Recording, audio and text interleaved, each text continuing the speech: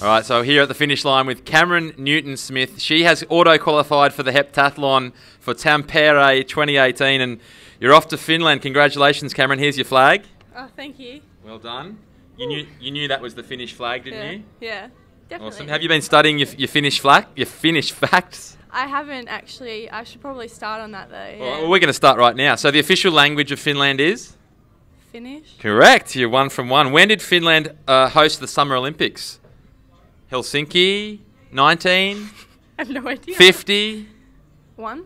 The year after that? 2. Olympics aren't in an odd year, but that's all right. You're learning. Now, here's the map of Europe. Point to Finland for me, please. Oh God. With your flag. Spain, Germany, something else. Keep going north. It's cold there. It's cold. There? Sweden, I don't know. Denmark. You're close. You're close. You're close. You're close. Next to Sweden. Other way. Other way. Yeah, that's Sweden.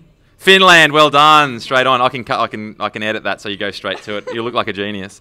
So well done. And 7 events, 2 days. Yes. Your strongest event is? At the moment, probably long jump. Yeah. And the one you need them to do a little bit more work on? 800. All right. And that's the finish one. So Yeah. the last, not the finish, the last event. But how are you going to feel? You got the green and gold on now. How's that feeling, and how you reckon you're going to feel when you hit the start line for the first event? It's feeling pretty awesome at the moment. Looks good. I'm not even competing yet. I feel like I'm part of it already. Yep, good. Well, I hope you sleep in it. I hope you just wear that shirt for every day, all through training. Don't wash it.